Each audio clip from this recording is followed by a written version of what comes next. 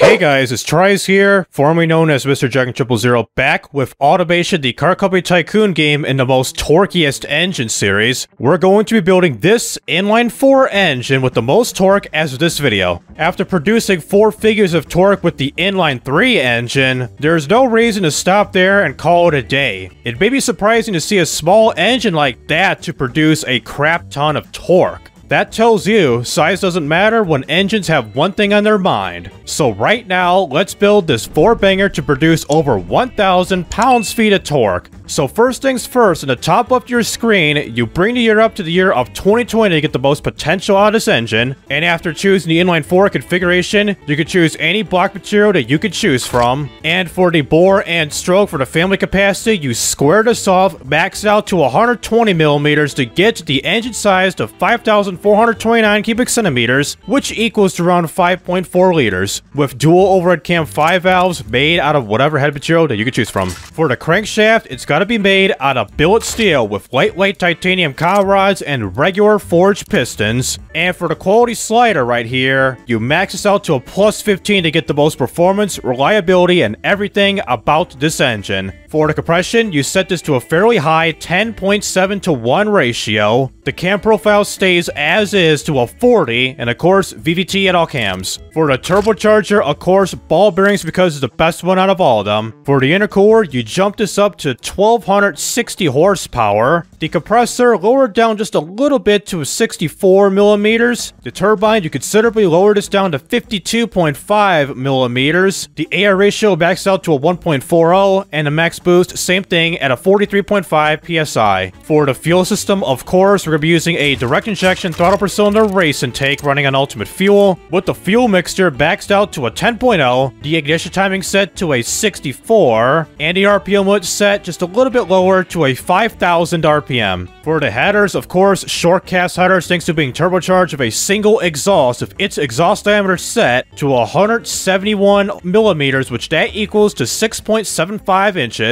And of course, no cats, no mufflers, bring that quality up, and we do get the final power rating of 860.8 horsepower at 5,000 RPM, and the highlight of the video is the torque at 1,430.1 pounds-feet of torque at 2,700 RPM. And as we can see by the stress counter here, we got no valve flow, no knocking, no RPM stress, but we do get some considerable crank, cowl rod, and piston stress for the torque. Despite these stress issues, it'll work just as fine in BeamNG Drive, but it'll do just as fine. Alright, in just a sec, I'm going to give you here what this engine sounds like. While playing around with the manual testing mode, I'll cycle through all the graphs on here, starting from the power and torque and boost, torque and efficiency, and power and efficiency. After showing you all of those graphs, I'll show you the engine that is currently ripped apart except for the headers and turbocharger to watch these go red and doing some fake gear shifts, and I'm going to make a fun video right there. So right now, go back to the graph setting and give you here what this engine sounds like right now.